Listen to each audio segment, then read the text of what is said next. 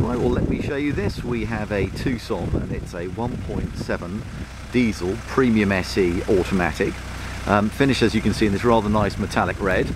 Now, the premium SE is the top of the range. So as you can see, we've got daytime driving lights there. You've also got front parking sensors, these very nice alloy wheels.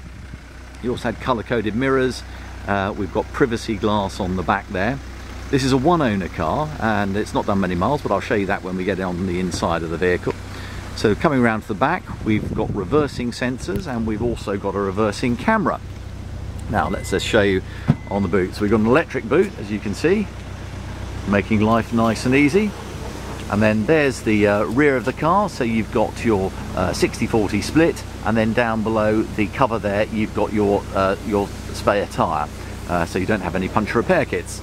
Right, let's carry on around to the driver's side. And I think, as you can see, this car has been very well kept. Let's go on to the interior now.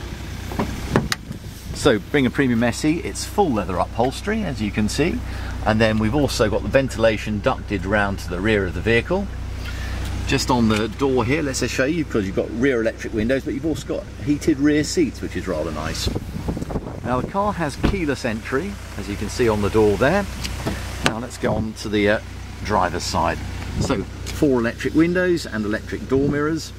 On the driver's seat, you've got full electric adjustment on that one.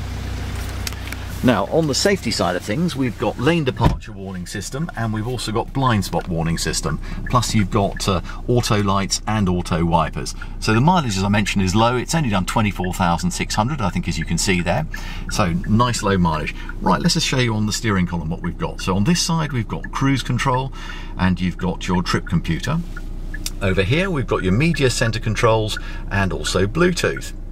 Moving into the centre, let's just show you. So we've got showing your DAB radio there. Let's just go on to the map so you can see the satellite navigation, and then I'll just drop her into reverse so you can see your reversing camera on that. I mentioned it's push button start, so you can see the push button there.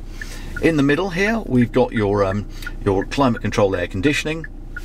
Down below that, we've got your auxiliary and your USB. Now it's an automatic, as I mentioned, so that's really nice. Aligned with the diesel engine, you're getting really good economy but very good performance. A couple of other things just to show you. We've got heated seats, and you've also got cooling seats, which is really nice. Very good for summertime use. You've got warranty on this car through to 2022, and of course we will service the car before it comes out to you. If there are any questions or you'd like to come down and have a look at the car, please give us a call. We'll be happy to help you. Thank you.